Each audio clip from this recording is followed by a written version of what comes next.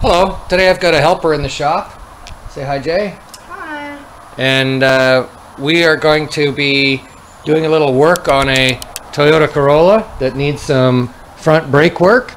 And we're going to take you through some steps that we've gone through to safely raise the vehicle and then disassemble the brakes and clean up the corrosion on the brake discs, and then reassemble everything and put it back down. So a new change for us today is Jay will be helping us with the instruction. For the first part of this video, we'll talk about how to position the car over the hoist. This hoist is a portable hoist, so we set it up in the center of our garage.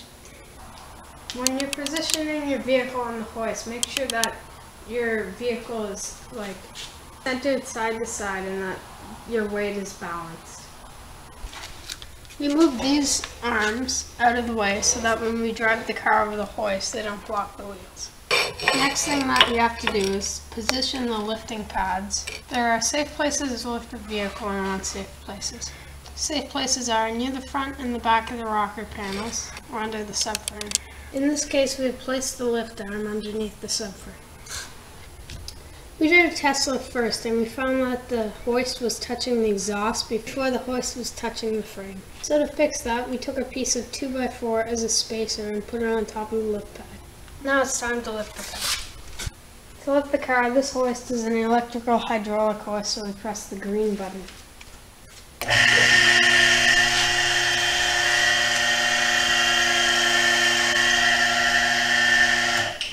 Once the wheels come off the ground 6 inches, you should stop to make sure that the car is safely on the hoist. Go to each of the 4 wheels and we push on them to make sure that the car is stable.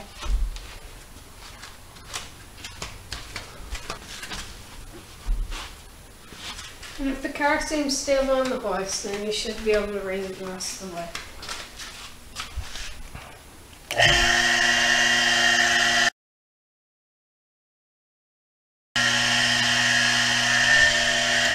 While you're lifting the hoist, you should watch your roof to make sure that you're not going to hit anything. One key piece that's important with the hoist is to make sure that the safety is engaged. It's not locked right now, so we should raise it up until it hits the next lock point. Now the lock mechanism has just dropped in a notch.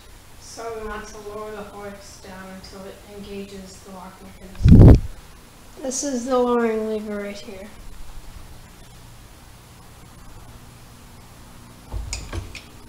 Now that the lock mechanism is fully engaged, there isn't any stress on the lifting hydraulic component. If the hydraulic hose was cut for any reason, the car wouldn't fall down. So at this point we're going to describe the symptoms of the problem. When we press the brakes, we hear a small grinding noise. And it comes and goes, and we think this is because of corrosion on the brake disc. The corrosion can build up, so to get at the brake disc, we have to remove the hubcap, the wheel, and the brake caliper. These hubcaps here are made of plastic, and they're quite fragile, so we have to be careful when removing them.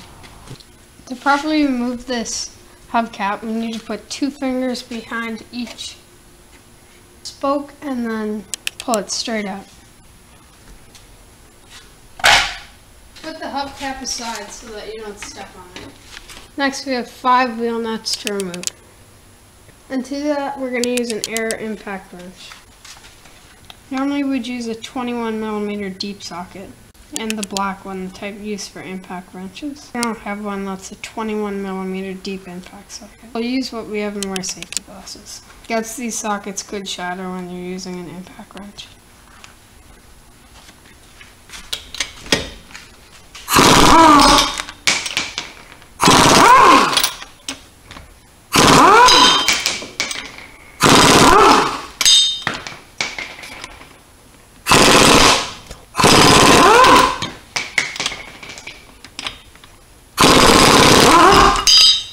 At this point, we should really stop and collect all the nuts. Next, we'll take the wheel off the car. And then slide this out of the way so I don't trip on it. So now we're looking at the disc and the caliper. We need to remove the caliper so that we can get the disc. To do that, we'll put the ignition on the on position so that we can turn the steering wheel.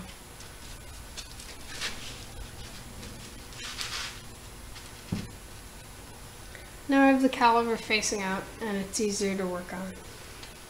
To remove the caliper, we have two 17mm bolts, one on the top, one on the bottom. But we don't have to remove the slide pin bolts. So we're going to use a 17mm socket on an impact wrench.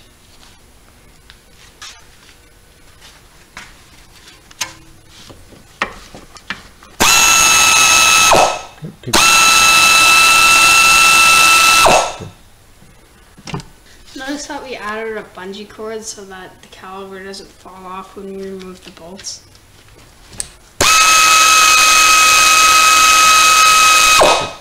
Okay, it's out, I think. Yeah.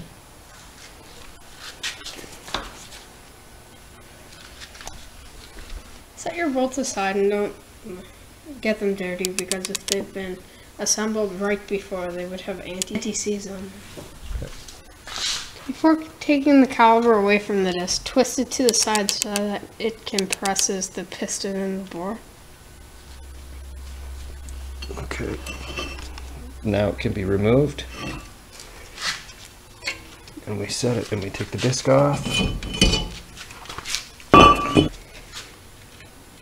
Just rest it there.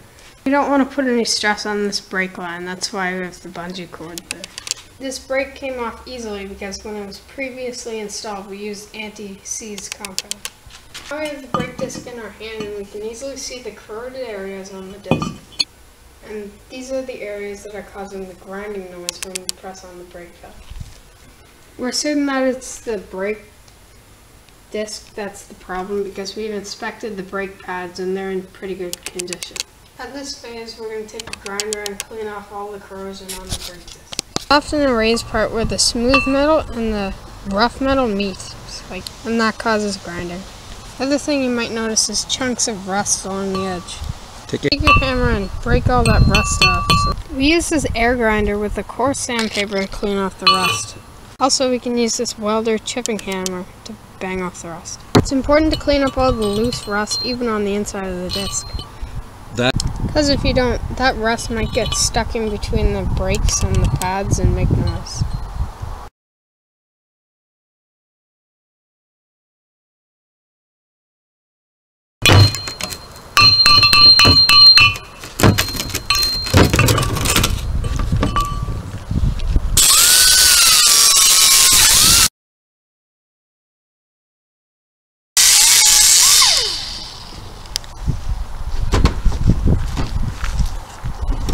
So now you notice that in the areas that we've done, all the high parts, the rust have been taken away.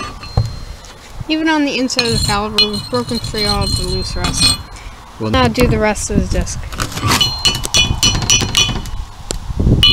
So we can see the inner surface, the outer surface, and then on the inside of the disc, it's cleaned out now. That's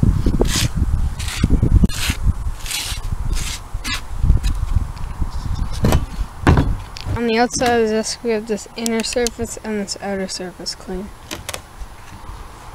It's time to reinstall. It's easiest to put anti-seize on the wheel studs before you put the wheel back on. And also put anti-seize on your caliper bolts.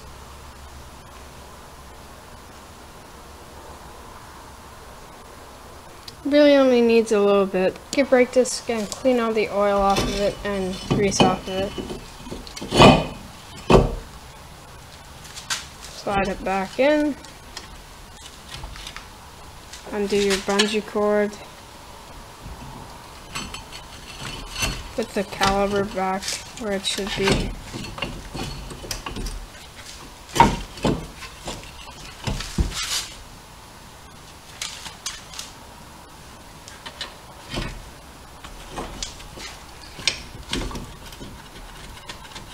Screw it in.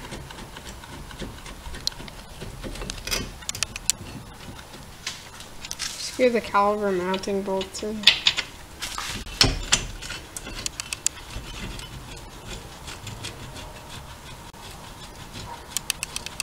Tighten them to 76 foot-pounds.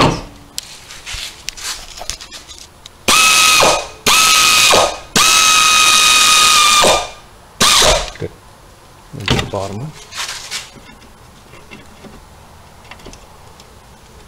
Rotate your wrench up and down. There you go. You're in. Good. We've got the torque wrench set to 76 foot-pounds. We're going to tighten the caliper mount bolt. When you pull on a torque wrench, you only pull on it until it clicks, and then you stop. Go ahead. Good. That's one.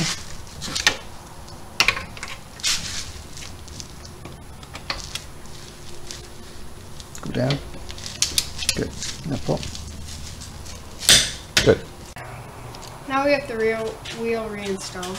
And we've hand threaded every lug nut. So now we're going to use a torque limiting bar on the impact wrench.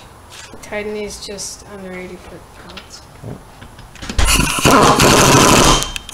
Okay. And we'll do a crisscross pattern. Okay.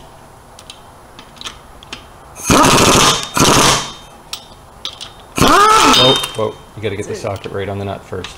Yeah. Okay, and now that you've got them all torqued down, you can go over them once again and clang on it like 2-3 seconds each time. Clang. Good. It's crisscross pattern, always crisscross pattern. Good.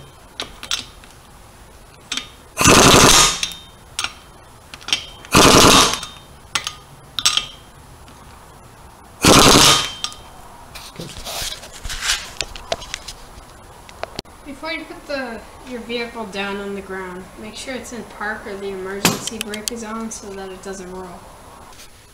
To lower the hoist, you first have to disengage the safety. You do that by raising the hoist 2 inches and then moving the safety out of the way. So we'll do that with the hoist right now by pressing that green button. And the safety is now disengaged. Now we can use our control lever to move the safety out of the way.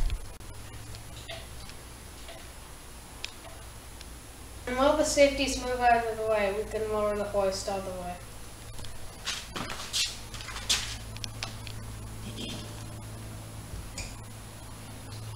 And down it goes.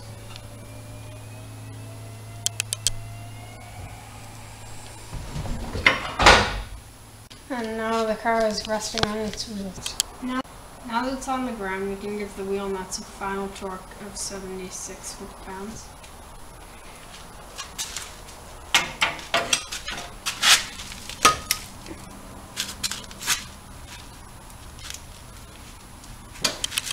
Keep going. Good. Crisscross pattern, right?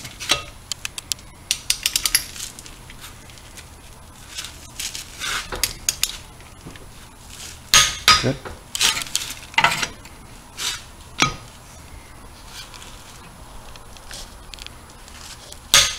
Good.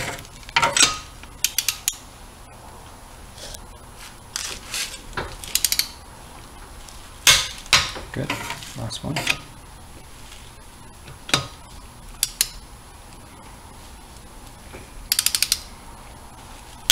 Good. Now you can move your lift arms out of the way and back your vehicle off the hoist. Good luck with your do-it-yourself project.